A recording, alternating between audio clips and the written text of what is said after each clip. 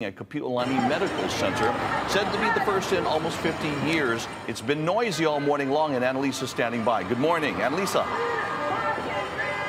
Hey, Billy. So again, this strike started at 7 a.m. today. More than 600 nurses from Kapiolani Medical Center for Women and Children voted for this strike.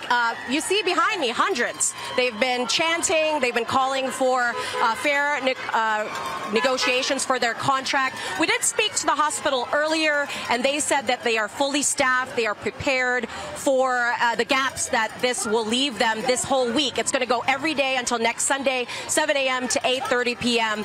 Unless they offer to go back to the negotiation table. And we want to talk about how this impacts the general system here in Hawaii and Oahu in general. So let's talk to Dr. Jim Ireland. He is the director of Honolulu EMS. And so, Dr. Ireland, tell us about how strikes like this can affect our overall emergency response system.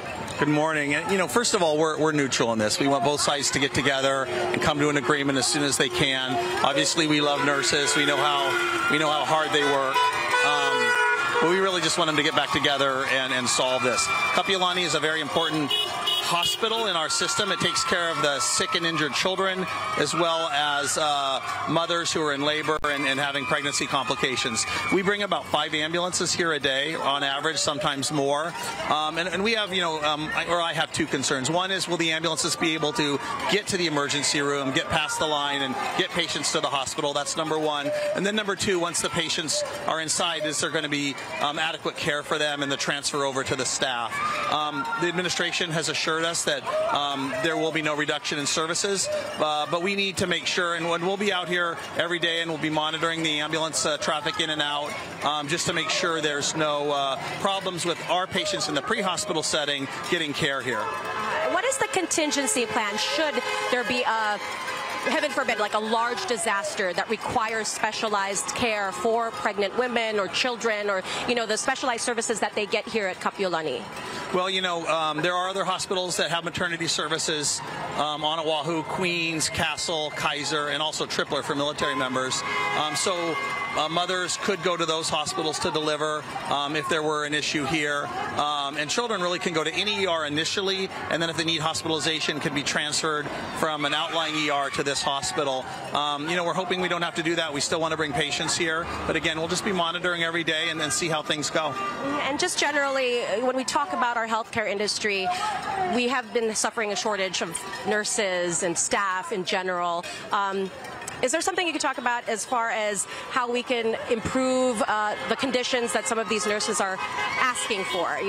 According to them, they're saying that they're not getting the safe ratios that they want in terms of giving quality patient care. And I know you've been in the healthcare business for a while. So is there anything that we could do to alleviate those concerns? Well, I think the governor has put out a good plan as far as loan forgiveness for certain groups of healthcare providers. I think that will really help with recruitment. We know there's a nationwide paramedic shortage, so at the city we're looking at different things for our own retention for our EMTs and paramedics. We know there's a doctor shortage in Hawaii. There's only so many nursing schools in Hawaii to graduate nurses. So I think really when you look at the shortages in many levels of healthcare, really everything should be on the table to look at recruiting good people into the field and also retaining them. Yeah, and again, when we talk to a lot of these nurses who are on the picket line, they don't really want to walk away from the emergency room or from the hospital care that they're providing, but they've felt that this is the only way to get attention. I mean, in your experience over the years, this was the first strike, I guess, the union authorized in 50 years. Is there something that could have been prevented, or is there something that we can build in for the long term to prevent these types of things from coming up every 3 years when contract negotiations are up? I don't think there's an easy answer for that, but I do know that anybody who goes into healthcare, almost everybody who goes into healthcare, does it because they have this sense of service and they have a caring personality, and they're dedicated to taking care of other human beings, whether you're an EMT or a paramedic, a nurse, a technician, a doctor. So that sense of just wanting to do the best for your patient and do your best taking care of people, it's a real honorable profession, all of healthcare. And so I think anything we can do again to recruit more and retain more in all levels of healthcare is good for the system. And you said for your staff, for our EMTs out there, our paramedics, how are they bracing for some of these hiccups that may occur during this week? Have you given them training or any kind of advice as they go forward through this week? No, I think, again, we're just going to be monitoring the situation here. And, again, our two concerns are, one, can we get to the patients to the emergency room? And, two, will they get adequate care once they're here? The administration has assured us that they will, but we're going to be monitoring, and we have contingency plans if that's not the case. Well, I appreciate you sharing your side of it because, again, it's a system-wide thing that we are monitoring. When one hospital gets affected, the whole system gets affected, right? It's a whole ecosystem. Yep, exactly. And this is a specialty hospital for women and children, and so that does have a special niche in our system. Okay, and that was Dr. Jim Ireland with Honolulu EMS. And again, guys, we will be covering this throughout the day and the week because, frankly, unless these two sides can meet in the middle and renegotiate this contract, we will be seeing this every day through Sunday. All right, reporting live here, Annalisa Burgos, Hawaii News Now. Back to you, Billy. Annalisa, really quickly, I want to ask you, other entities are watching this happen as it all plays out, correct, in this next week, and this could affect future negotiations with other unions? Yeah, that's right, Billy.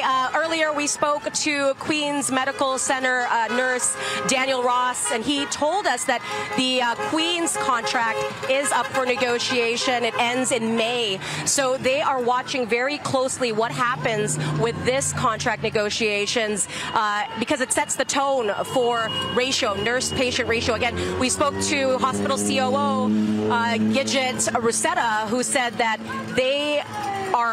it's about flexibility for the hospital, and it's not about firm numbers. That is their argument. Again, it sounds like on both sides there's a little bit of difference in how they define ratio. Both care about patient safety.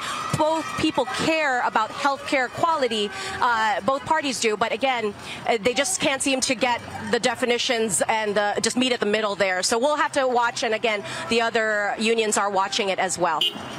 All right, Billy. Annalisa Burgos in front of Kapiolani Women's and Children's Hospital this morning.